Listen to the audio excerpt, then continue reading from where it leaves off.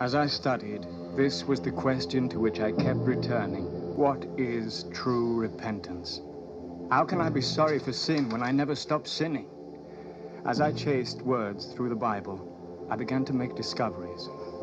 This was how, slowly at first, light began to break into my prison through a window of words. Repent. What does that actually mean? Look in your Bibles. Come on, look. Look, here, see? What do you find? Poenitentium agite, yes? Do you see it? Agite. As in agitate, act, do. The literal translation of the Latin is do penance. Now, I've been studying the Greek, the original language of the New Testament. Believe me, this isn't just a game with words. In the Greek, for repent, we have the word metanoete, which means, literally, change mind.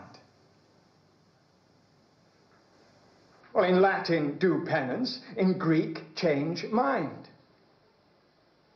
Do you see it? The doing is all in the Latin, nowhere in the Greek, but the Greek came first. The Greek is closer to what Jesus meant us to understand. You see, when he said repent, he wasn't asking for works of repentance, deeds, rituals. No, all he wanted was a simple inward change of heart. Repentance, heart, not hands. You can understand that, can't you? Yes, sir. Good.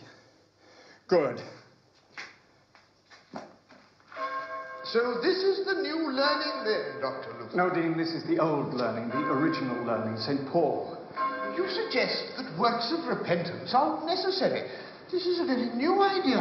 I've not heard of it before. I don't say works of repentance aren't necessary. Maybe they aren't. I don't know yet. All I know is that repentance doesn't lie in the works. It's not what you do that counts.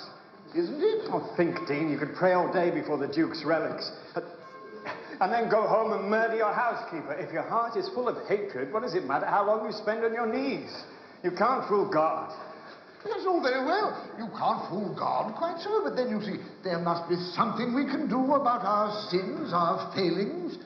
But you say what we do doesn't matter. So are we all to burn in hell? Is that the new learning? It doesn't seem quite fair. Maybe God isn't fair. No. I can't accept this. I smell fatalism.